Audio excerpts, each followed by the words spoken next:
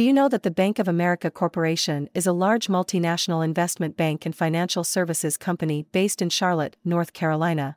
It is the second largest bank in the U.S. and provides commercial banking, wealth management, and investment banking services. The bank's history can be traced back to the Bank of Italy, which was founded to provide banking services to Italian immigrants facing discrimination. Bank of America was formed through a merger in 1998 and has since grown through mergers and acquisitions, including the establishment of Merrill Lynch for wealth management and Bank of America Merrill Lynch for investment banking.